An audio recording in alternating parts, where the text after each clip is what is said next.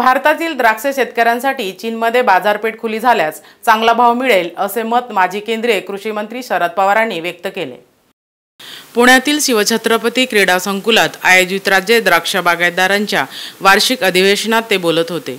चीनमध्ये बाजारपेठ मिळाल्यास आजूबाजूचे छोटे देश ही द्राक्ष खरेदी करतील, त्यामुळे आशिया खंडातील मोठी बाजारपेठ उपलब्ध होईल।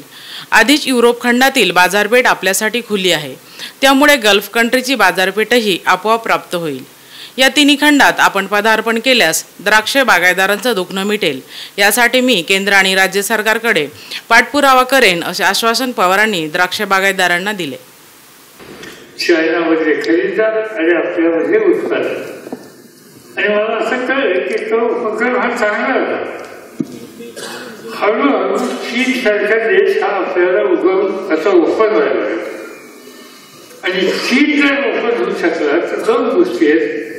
जगाची सगळ्यात जास्त लोकसंख्या भारताच्या नंतर चीनमध्ये, आणि चीनची सांस्कृतिक परिस्थिती समाजाची ही दिवसेंदिवस सुधारते, त्यामुळे पर्चेसिंग पॉवर खरेदी करण्याची क्रेट शक्ती ही ज्या वर्गाची आलेली आहे ते मार्केट कदाचित आपल्याला मिळायची शक्यता आहे।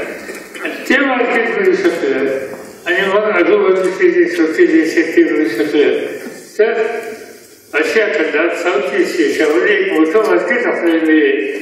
दुसऱ्या बाजूला गल्फमध्ये लोकसंख्या कमी आहे पण क्रयशक्ती अधिक आहे, त्या ठिकाणचं मार्केट मिळू शकेल। युरोप खंडामध्ये आपण पदार्पण केलेलंच आहे। ही 2-3 मार्केट जर आपण प्रस्थापित करायला यशस्वी झालो तर मला स्वतःला तुमच्या द्राक्षाला चांगली किंमत मिळते का नाही या संबंधीचं दुकान हे गेल्याशिवाय राहणार, आणि मग त्याच्यात आपल्याला अधिक प्रयत्न केले पाहिजे।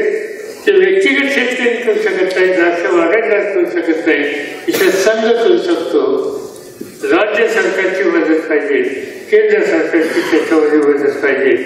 आज काही प्रश्न आहेत, राजेंद्र पवारांनी आपल्या भाषणामध्ये सांगितलं की काही प्रश्नाच्यासाठी बोलावं लागेल, तर मी जरूर केंद्र सरकारमध्ये जे अधिकारी असतील व ते शेती खात्याचे असतील, हॉर्टिकल्चर विभागाचे असतील, प्रोसेसिंगच्या विभागाचे असतील, नॅशनल हॉर्टिकल्चर मिशनचे असतील आणि संबंधित मंत्री महोदय आणि तुमचे प्रतिनिधी यांची एक संयुक्त बैठक दिल्लीमध्ये घडून आणून ज्या काही तुमच्या अडचणी आहेत त्या अडचणी आपण केंद्राकडून सोडून देऊ याबद्दलचा विश्वास मी तुम्हाला देऊ शकतो।